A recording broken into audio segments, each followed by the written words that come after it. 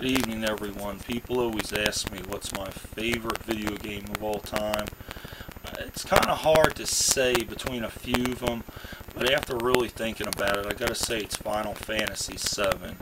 And all the game has just been so awesome. The first time I saw Aerith die, I did cry like most people. I also remember being creeped out many times by the Genova Project and some of the creepy births and that they portrayed there. And also the evil Sephiroth, and just the game altogether was probably the best game.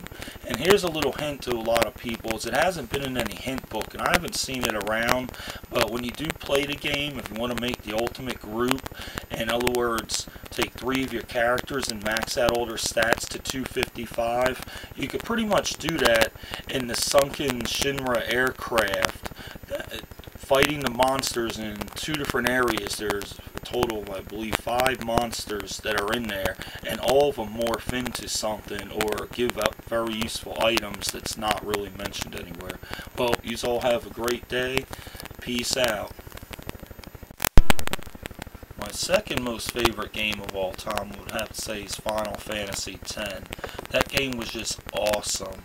Once again, watching Uni do her dance, and the first time they came over and saw Zankerlind and Sin, that game was just fantastic. Uni and Riku together, that game was just awesome.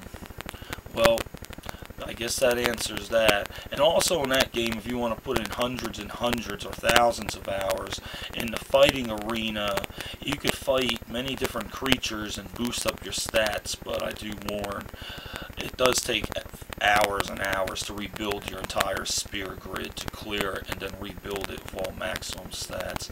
Well, you all have a great day now. Peace out. This is just a short thank you, because I really do thank you all that have posted all the beautiful, wonderful cosplay videos out there to watch Uni or Riku or Tifa or Aerith in personified in the gorgeous outfits that I know you've put many and many hours into. Once again, thank you. It's been wonderful watching all your videos until I finish school and I got a lot more time to start sewing and like I used to 15 years ago. Well, once again, thanks for letting me see your beautiful creations. Have a good day and peace out. Another awesome game that a lot of people haven't even heard of, that did coexist even though it didn't do as well as Final Fantasy 1, 2, and 3, is the series Phantasy Star. If you haven't played the originals of that, and if you can locate a Sega Genesis and a Sega Master System, those were some awesome games. The characters and the little short cut scenes in the day, if you even want to call it that compared to today's standards.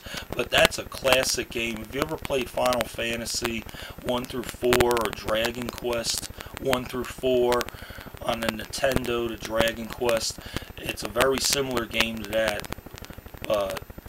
Go out, see if you could find it or rent it, or you could probably download it now on the internet. I'm not real familiar with the current tech, being going to school and all that, but that's just my 2 cents worth. If you haven't played Phantasy Star, though, try to play it. It was an awesome game.